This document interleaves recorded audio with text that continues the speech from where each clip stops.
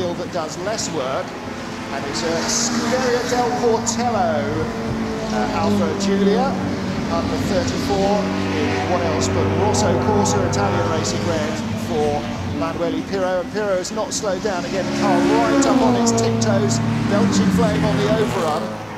Yeah, Del Portello is essentially the sort of factory-blessed Alfa Romeo historic effort. Auto Delta livery.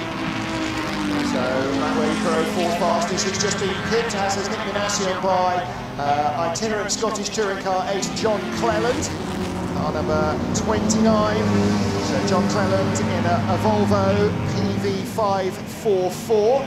Volvo dealers Cleland of Peebles. He's never been a Vauxhall dealer despite all his touring car success with Vauxhall. Currently a Volvo and a Jaguar dealership in the hands of John Cleland, going very well in the very upright 50s Volvo PV544. Just watching Pirro though, he's only got 1600cc to play with, and he's having to really use the momentum wherever he can. He cannot afford to lose that, whereas drivers the front four jacks are heavier, but they've got more grunt, and of course they can pick and choose how they apply their power, but it's all about not losing any of that momentum he builds up. But he has to lose it now because Pirro coming down at the end of that into the chicane. And we were laughing on the radio this morning. He said that he told someone a few years ago that the way he suddenly found an improvement in form was when he found out that the chicane wasn't made of concrete anymore. And suddenly found him a second of lap.